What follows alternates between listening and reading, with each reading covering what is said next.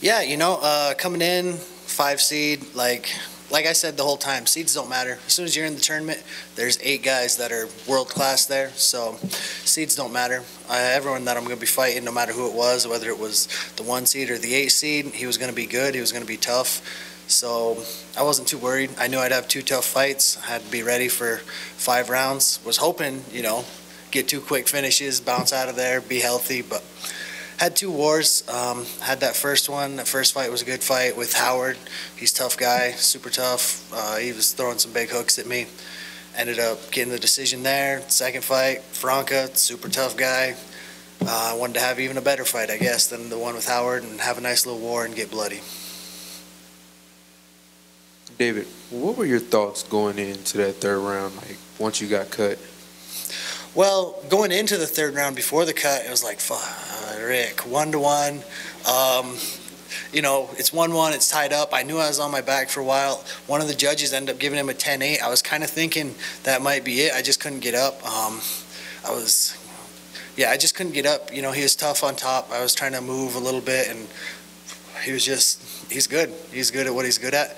So going into the 3rd, I knew I had to win. Then I got that low blow, and as I was squatted over, I got hit in the head, and it was bleeding. I'm like, God, well, time to turn it up. And ended up working out, I guess, whenever, like, what's the old saying? No one makes me bleed my own blood.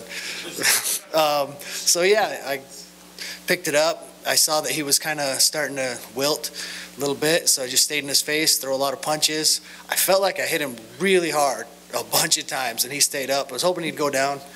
Didn't happen, but ended up getting out of there with a win. David, your story so far in the PFL has probably been the most intriguing, from being the guy that took that quick knockout loss to Sada Boussy to fighting all the way now to the championship.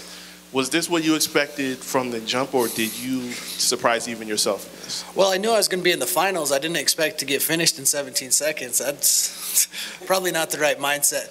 But the good thing about the PFL is as soon as that fight was over, like 5 minutes after that fight's over, we're sitting in the back, my ribs are still hurting, whatever. And I'm like, okay, I got to fight in 2 months.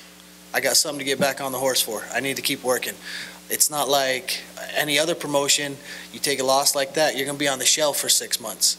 You're going to be sitting there licking your wounds, getting fat. I was like, okay, I have to stay on my diet. I have to stay on my training. So in my mind, I never doubted that I was going to be in the finals. I knew I was where I was. I knew going into that fight, I was the lowest of the low. I was 12th seed going into my 2nd fight because I had the quickest knockout loss. But I knew go in, get a win, make it to playoffs. Like I said, in the playoffs, everyone's tough. We had 8 world-class fighters here tonight, and I'm one of the last 2 left standing. Every time you landed something, the crowd went pretty crazy. How did that translate for you into the cage? Yeah, I felt like I had a lot of fans here. A lot of people, shooting me texts like, oh, I can't wait to watch you. I can't wait to be there. But I feel like how I fight, I normally have a lot of fans because I bring the action.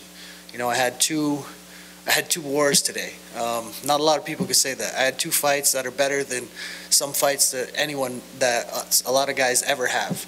A lot of guys don't even have 1 fight on their resume like the 2 that I had.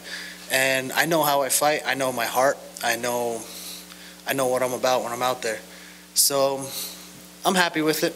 Can't complain about winning and getting paid and having a chance at $1 million. Now, David, you showed a tremendous amount of heart tonight in your 2 fights. What is it going to mean to you to go to New York City and win that final? Oh, it'll be everything, I say a lot, I guess. Tonight's press conference is brought to you by But like I was saying before to someone else, they asked me what's more important, the $1 million or the title. I didn't start fighting to be rich. I started fighting to be the best in the world. And I believe that I am one of the best fighters in the world. And whenever I get this belt, everyone else is going to know it too.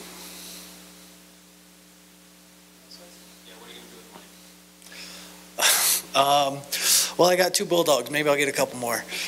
Take care of my kids, It's like the memes say, I'm grinding to give my dogs a better life. All right, thanks, guys.